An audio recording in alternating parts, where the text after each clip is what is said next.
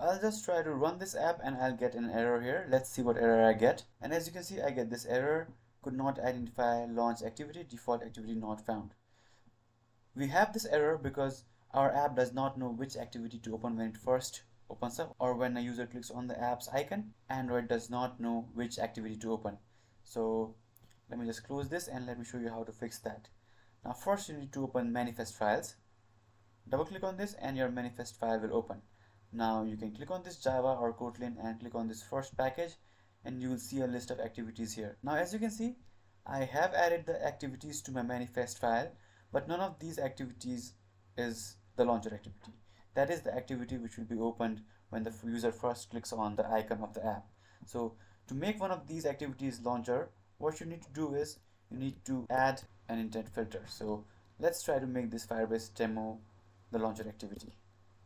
Alright, so let me just close this, and in here I will add an intent filter. So if you don't have your activity completely, if you don't have the activity here, you just need to create the activity first, and let me go say Firebase demo and then close the tag, and in here you need to add intent filter, and inside intent filter you need to add an action, and action name should be main, and sorry, not action, and category needs to be launcher.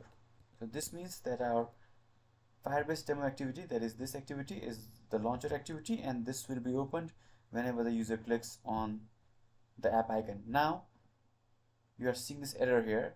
So what is the error is, from Android version 12 and greater, you need to define exported tag as true for your launcher activity. So now as you can see, we have added intent filter and we have added action and category as main and launcher. Now let's try to run this.